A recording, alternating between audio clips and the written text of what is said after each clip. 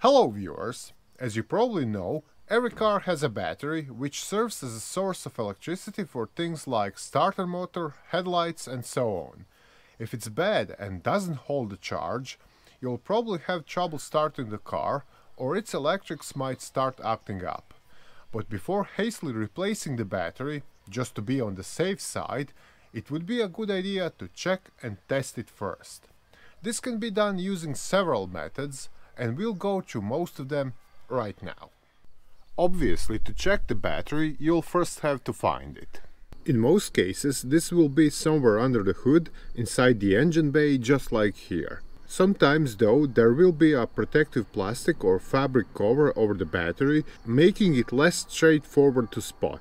If you can't find it anywhere under the hood, take a look inside the trunk, underneath the floor panel, or inside these side compartments. Lastly, some cars have a battery under the seats, either front or rear ones, or hidden somewhere deep inside the fenders or wheel wells. Anyways, if you're having trouble finding the battery in your own car, check the owner's manual or leave the question in the comments box below. I'm sure someone will come up with an answer. So, having found the battery, you can now check it visually and, depending on the available tools, carry out several tests to assess its condition. The first thing that can be seen straight away is the battery terminals, which shouldn't have any traces of corrosions on them. This white-green powder-like substance will form as a result of acid evaporation and, if substantial enough, might prevent current flow from the battery to the rest of the car. Luckily, as I'll show later in this video, this problem can be easily solved by simply cleaning off the corrosion buildups. While working around the battery, you might as well check its overall condition, as this will reveal any cracks or bulges on the casing. If you notice any doming, this usually indicates overcharging caused by a defective alternator.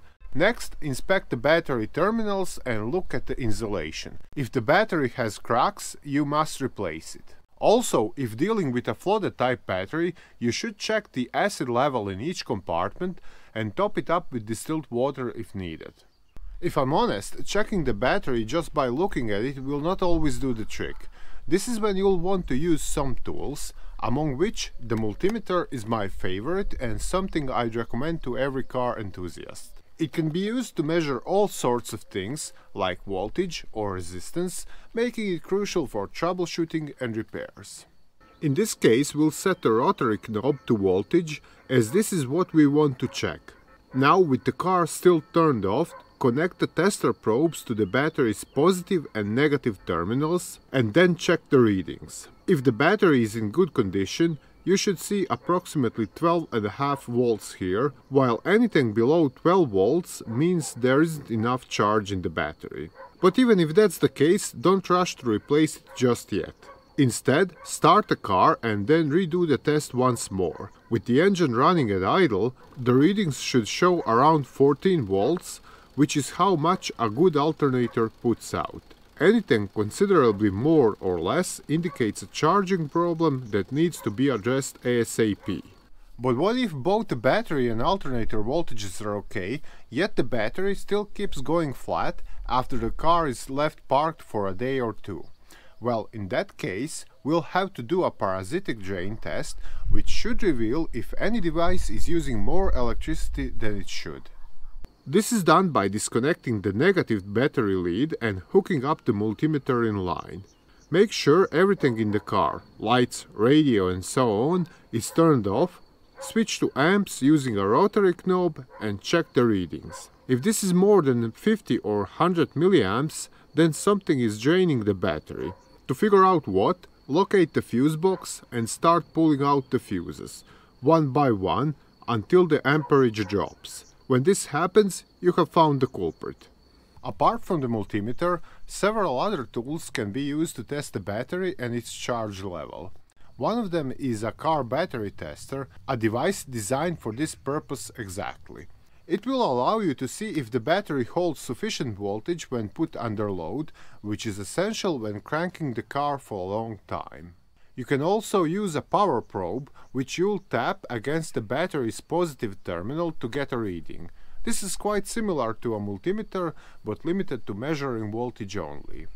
Other available tools include an ammeter, which measures the incoming and outgoing charge of the battery, and the hydrometer, with which you can check the degree of acidity inside the battery. But if none of these tools, a multimeter or anything else, are available, you might try doing the headlight test, which could reveal whether the battery is bad. First, turn them on while the car is not running. If you notice they aren't as bright as usual, the car battery may be low. This is even more true if they become much brighter after starting the engine and the alternator starts charging everything up. On the other hand, if the headlights seem equally bright when you turn the car up, the battery is probably in good condition. As said, issues with the battery are often caused by corrosion buildups on their terminals, which can easily be solved by simple cleaning. And here's how's that done. For a start, hook up the car to the battery charger. This will prevent your stereo and other electrics from losing all their settings once the battery is disconnected. Then use a suitable wrench or socket to undo the battery clamps and disconnect the cables from the battery. Make sure to remove the negative cable first while doing this. Next, make a thick, paste-like mixture of baking soda and warm water. Apply it on terminals and clamps and leave it like that for several minutes. Now wash off the paste and the corrosion it dissolved with water and a toothbrush. For the best results, brush off any remaining rust or buildups with a wire brush or sanding paper. To prevent battery corrosion in the future, apply a thin layer of dielectric grease on both battery terminals. Finally, reconnect the battery cables, with the positive one done first, and firmly tighten the clamps. If cleaning off the corrosion hasn't helped or the tests have shown the battery in your car is weak and worn, there is nothing else to do than replace it. The price of the new battery can vary greatly depending on two factors: type and capacity. Older vehicles mostly use a conventional wet cell type with acid and distilled water filling its internals. Newer cars, especially if they have a start-stop system, use so-called AGM batteries, which are far more expensive. Another thing is the capacity, which shows how much ampere-hours the battery holds. This has to match your car's needs. As you may imagine, the higher the number is, the more expensive the battery. All in all, you can spend anywhere between $50 for a small wet cell battery and well over $300 for an AGM with a large capacity. Also, if paying a mechanic to do the replacement, don't forget to factor in the labor costs. This could be expensive if the battery is buried somewhere deep, making replacement difficult and time-consuming. So, there you have it, viewers. This is how you can check and test the battery in your car at home and determine its condition. I hope this video was helpful, and if so, don't forget to give us a big thumbs up and share it with your friends. But if not, and your car still has battery problems, you might be facing a more severe issue. So to continue troubleshooting, check out other videos here or visit our site mechanicbase.com for more detailed automotive repair guides. Bye!